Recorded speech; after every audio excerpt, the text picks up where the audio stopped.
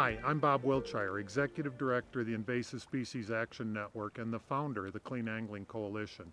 We all know that invasive species are a serious threat, and there's no doubt that boaters are accidentally moving these hitchhikers from one water to another.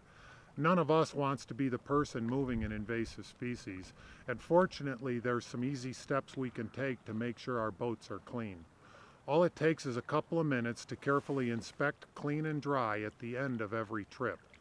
If we all do this, we'll do a lot to make sure that we're not the ones moving invasive species. Let's take a closer look at these simple actions.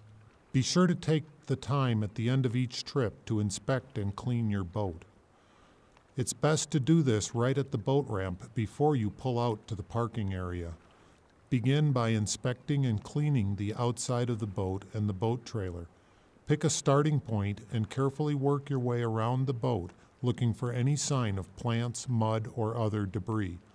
Be sure to check the bottom of the boat as well as the sides. If you find any mud or debris, wash it off using the water you just exited. It's very helpful to carry a bucket to aid in this, and a brush can be useful if you encounter tough mud. Besides the boat itself, be sure to check your anchor, as this is a likely place to find both plants and mud. After inspecting the outside of the boat, shift to the interior. Besides looking for mud, water in the boat can be a problem. Invasives can live a long time in this water, so be sure to remove the plugs and drain the inside of the boat. If you have life vests, gear bags, or other equipment that's gotten wet from water in the boat, be sure to check them for mud and clean and dry them as well. After your boat is clean, try to dry it before your next use. On a hot summer day, you'll find that a couple hours in the sun will dry almost everything. A complete drying will kill most invasive species, so try to dry your boat and gear whenever you can. That's all there is to it. Hope you see how easy it is to make sure your boat is clean at the end of a trip.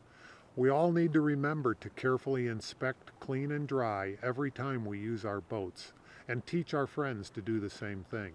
The Clean Angling Coalition is dedicated to teaching people about invasive species and taking action to prevent moving them. Learn more at www.cleanangling.org or join the conversation on our Facebook page. Join me in being a clean angler and help us all to protect our waters.